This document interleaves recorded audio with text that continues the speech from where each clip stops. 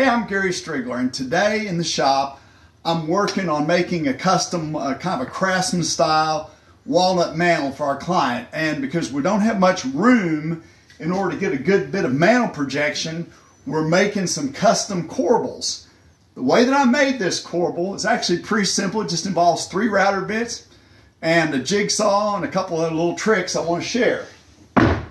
So the first thing I did is I drew out a pattern which I got my client to approve.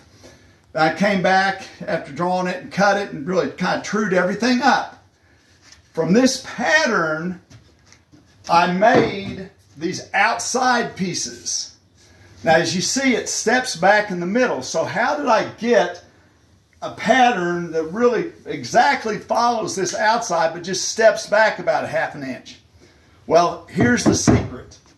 I took this rebating bit, which is a ½ inch rebating bit, and I made, first thing I did is I made an exact duplicate of this piece by simply tacking this to another piece of wood that I cut sort of close to the profile with a jigsaw.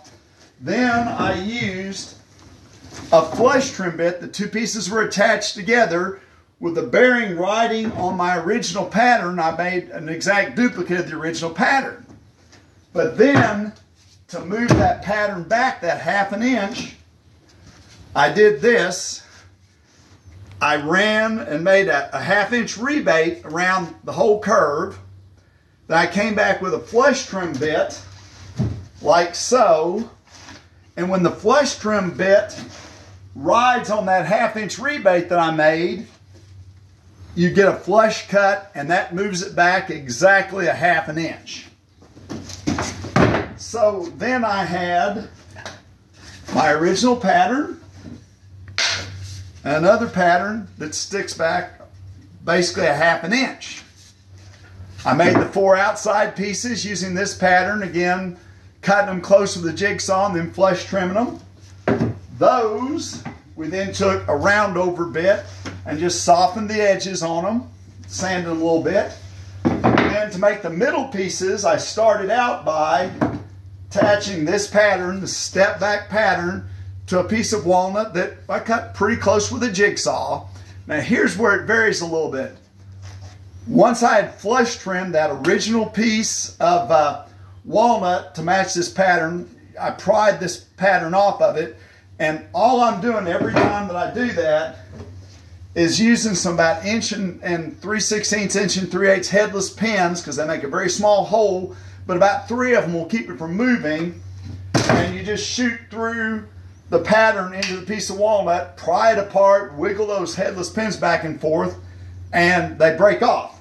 So now I had, this is it, one piece that exactly matched the pattern. I cut another piece that with a jigsaw that was close, and we clamped and headless pinned and glued those 2 together. Now, if you look at this piece, there's just the slightest little detail in there. It's just a tiny, tiny little V-groove, and that keeps me from having to make an absolutely perfect joint, because I used this bit, and all the bits that I've been using are white side router bits.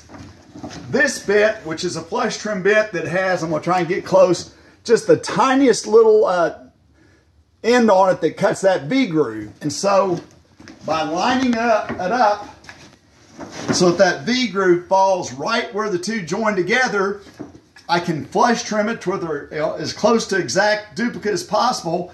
And that little V-groove gives me just a tiny bit of forgiveness. So when we clamp and glue the whole thing together, we end up with this great looking custom walnut corbel.